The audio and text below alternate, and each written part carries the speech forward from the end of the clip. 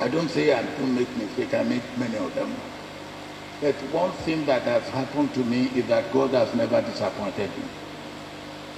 And that is very important. My mistake. For instance, one of the mistakes I made was picking a number 2 when I was going to become president.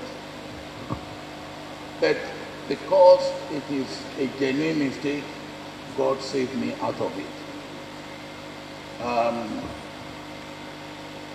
You can say that. Mistake. Some people thought it was a mistake for me to go into the army. Could have been a mistake. Or when Abacha wanted to arrest me, I was told by the American ambassador that they will arrest me and America has heard that I should be given an asylum. I said no, come home. It could have been a mistake because I could have lost my life.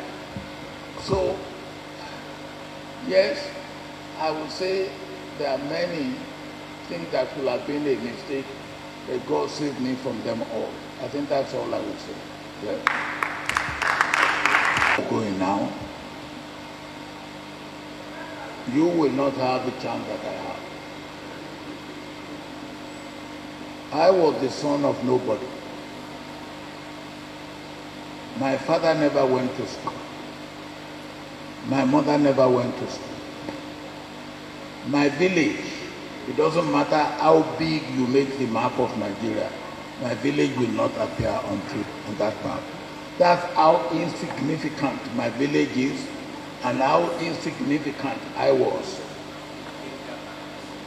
But then, what did it for me? There was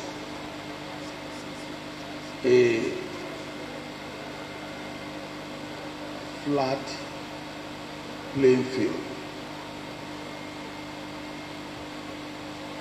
If today we are saying we have something we call not too young to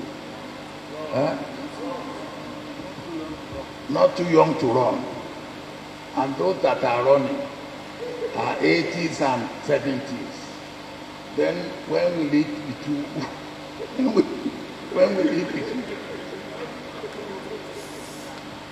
That's one problem.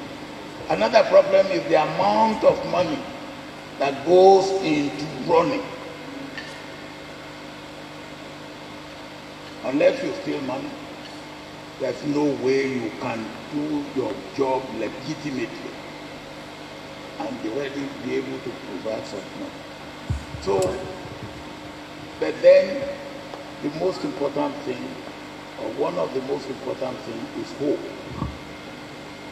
And I have hope that it will not continue this way, so that people like you and the rest of you will be able to achieve what I was able to achieve without the impediment of money or age.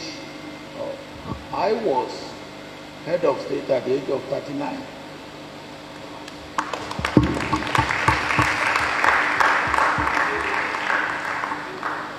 And I came back 20 years later to be elected president. Now, who can say he has such hope today? We have to create that hope for you and for young people like you. Thank you very much. Thank you.